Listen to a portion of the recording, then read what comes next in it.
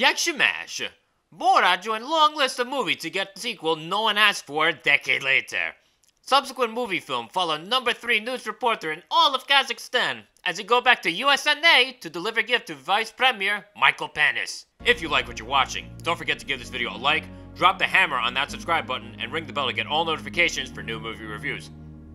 As I mentioned before, this is a sequel that no one asked for or even knew was happening, and comes out over a decade after the original was first released. Much of what makes Borat Borat is still there.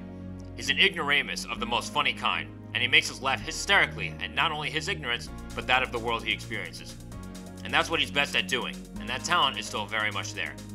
Sacha Baron Cohen is still as watchable as ever as the bumbling journalist. However, there are an abundance of things that separate this film from the original. This go around, Borat has a more compelling screen partner in the form of his daughter, played wonderfully by Maria Bakalova. This film also takes place as to what feels like yesterday, as mid-story, the film adapted to satirize the COVID-19 pandemic, and that improvisation on the part of the production is quite impressive. Not to mention, there's a crazy twist at the end when it comes to the pandemic as well. The last half hour or so of this movie is very nice, to say the least. This return to America might not be quite as funny as Borat's first outing.